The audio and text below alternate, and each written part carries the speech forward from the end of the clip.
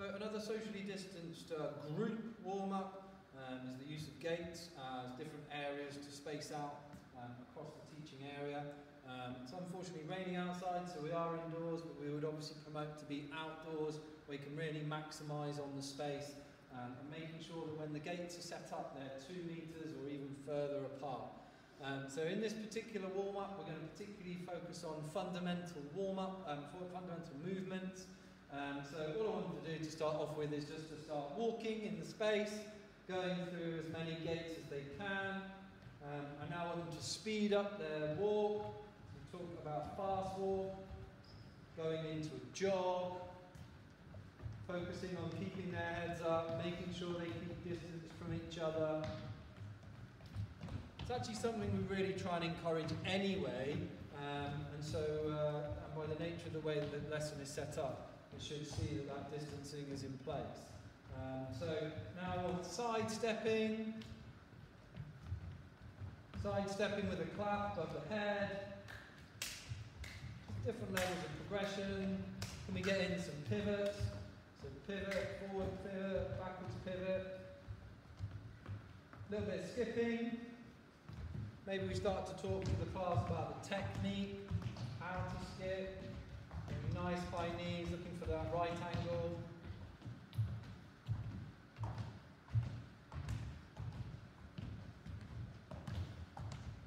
Maybe in the way that we go through the gate could be different, so we use it as a go in and out of the gate now rather than directly through. So small sidestep movement there. And even do little jumps over the gate, so 2 jumps consecutively. 1, 2, there we go, George, brilliant. Maybe we can look to like push off with a little sprint every time you go through a gate. So a little bit of explosive movement.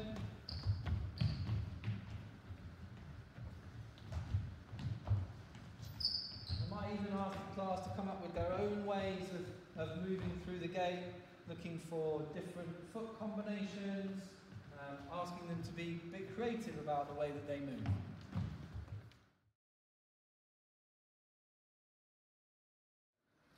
So again, our gate set up for a group warm-up, but we could talk about this activity being around dribbling in a particular sport.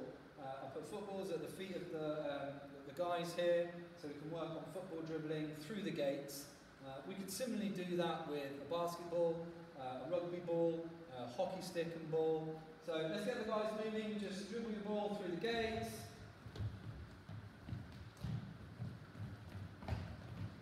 See if we're applying this to football dribbling, then we're going to think about different parts of the foot that we're going to use to dribble through the gates.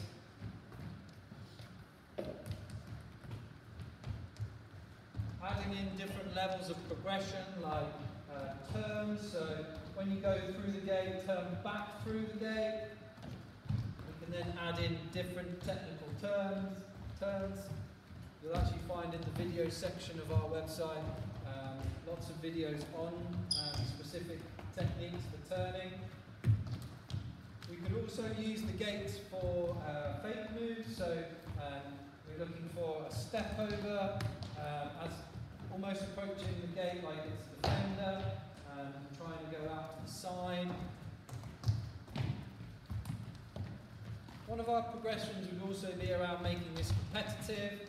So we want to see good ball control, ball staying close to the feet, under control, see how many gates the children can travel through in a set period of time.